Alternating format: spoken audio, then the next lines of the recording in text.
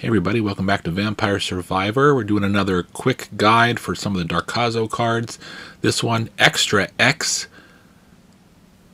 Hail from the Future, I think it's called. An excellent card.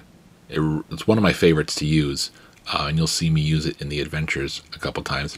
All you need to do is pick Santa Ladonna and get his weapon, the Javelin, the Santa Javelin, fully leveled and evolved with the Clover, which you also need to get fully leveled. I think it's 5 levels for the Clover, and of course 8 for the Javelin.